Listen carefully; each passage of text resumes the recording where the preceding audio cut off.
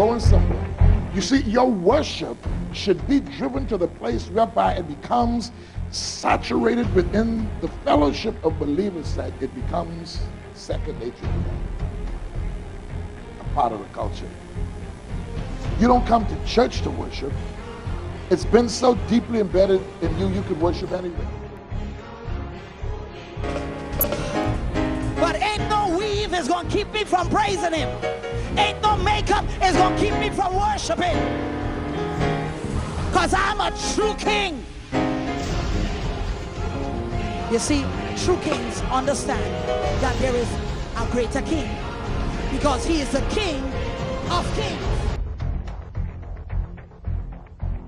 There's some things that God wants to kill that's been destroying you, been attacking you, been pressuring you, coming after you, frustrating you. God says if you want it bad enough, tonight you can get it, but you got to swing your sword. Hallelujah. Hallelujah. Come on. Hallelujah. Praise be unto Yah. I will praise